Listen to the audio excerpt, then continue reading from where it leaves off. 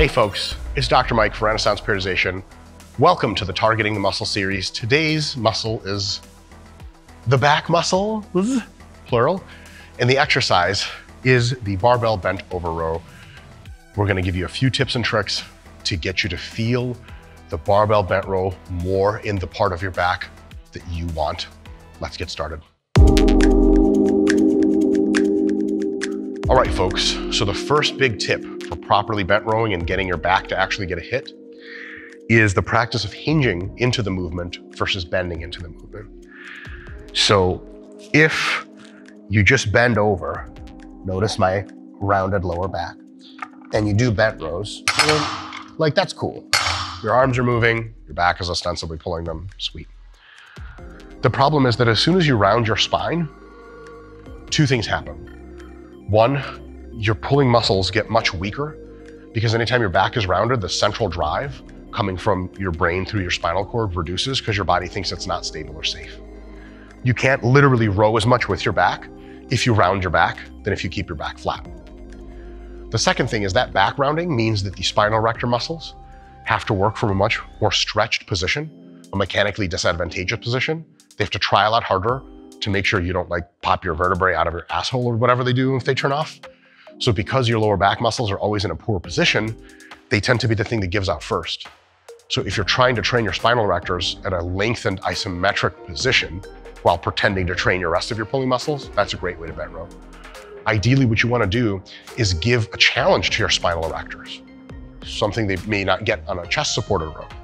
But you also want to put them and the back into the most mechanically favorable position that allows all the other muscles to come close to failure and gives you a really strong launch point for being able to really contract those muscles. So instead of bending over, it shouldn't be a bent over row, for being super pedantic, it should be a hinge row. What you do is you basically do this to flick a deadlift down to the bar. Notice my tummy's out, my back is nice and tight. I've hinged using my hips, not my back. My back is straight, my spinal erectors are strong. I grab the bar, and then rowing is easy as fuck, and I can row hundreds of pounds, and all of it is my back instead of just my spinal erectors. Lats, erectors, rhomboids, traps, everything with maximum load because they're strong in a strong position. Not rounded over, I'm nice and tight. Give that a thought. All right, next tip.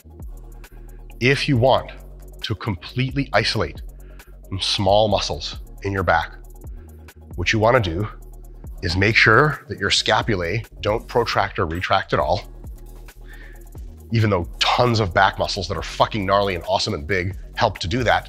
And if you do that, those muscles grow and then you look like the fucking tank. If you want the bent row to be like a really shitty version of a chest supported row, then by all means, keep your scaps stable. You hear people on recommendations saying keep your scap stable in rows. Namaste, thank you for your opinion. Kindly step the fuck out. A real bent over row uses all of the muscles in your back. That means that at the bottom, you're going to protract your scapulae, and at the top, you're going to retract. It's going to happen naturally just because of the way you move. So instead of having a row where we're nice and arched, and we do this, notice my arms are stopping at this weird point. Instead of that, watch what my shoulder blades do. Stretched at the beginning, come back, big stretch, come back, big stretch. My shoulder blades come forward every time. Notice my back is still arched. By doing that, you get your whole back involved. And at some point, you're gonna get your back so big, friends will just no longer wanna hang out with you. Listen, I loved you, Frank, you were great, but your back's too big. The last tip was about allowing your scapulae to protract at the bottom. But if you allow your scaps to protract and you start dropping your chest, there can be a lot of movement in the spine, which is sweet for a flexion row, but we're not trying to do a flexion row. We are trying to do a regular barbell row.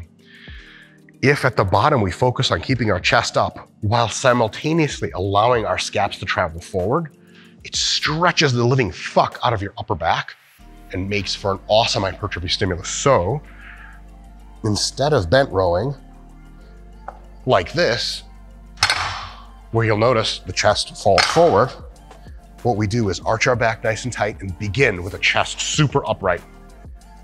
And we're gonna hold that position. Chest up, big stretch. Chest up, oh fuck. Even with this demo weight, I feel my shit all fucked up. That, folks, is a good thing. What about grip width? Where do you want to grab? Here's the actual answer. There are tons of right answers, and it all depends on two things. One is stimulus to fatigue ratio, okay?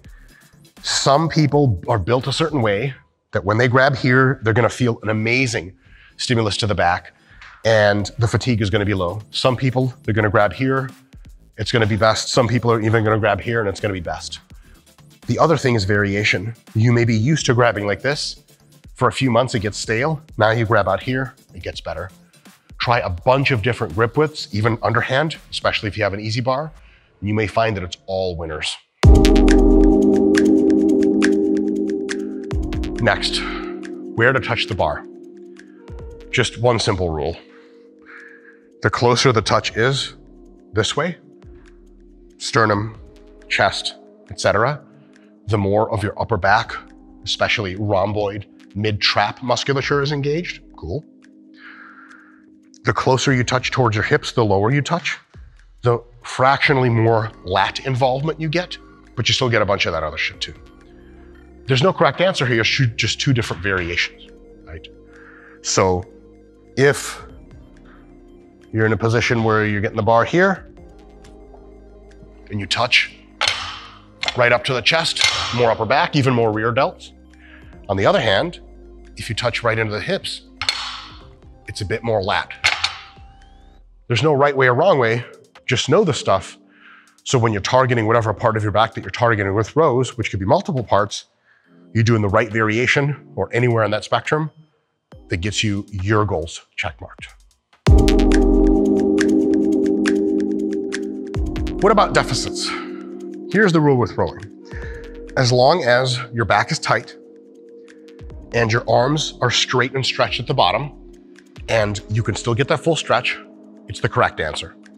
If that occurs for you here at a spine bend like there or at a hip bend like this, fine. Here, fine. Here, still totally cool. If you are flexible enough, regular plates may not allow you to get a full stretch at the bottom, and you may want a bit more of a bend because generally the further over you bend, the more of your mid and lower back can get hit. Versus if you just, if you bent over right here, it's almost all upper back. So you can do something like this. You can take one of these little hunky-dory rubber mats, push it under, step up, and bent roll off of it. Totally fine. You could do many mats. Instead of using these kinds of 25s, you can use the regular 25s, which are smaller. Auto creates a deficit, no wrong answers. In my bodybuilding career so far, I've done 25s rows, I've done 35s rows, slightly elevated, I've done regular rows all the time. Back when I started, I was so inflexible, even the regular handles, the regular size plates, I couldn't touch the ground with. So here's the thing, as long as your back is tight and this is stretched, you're already doing it right.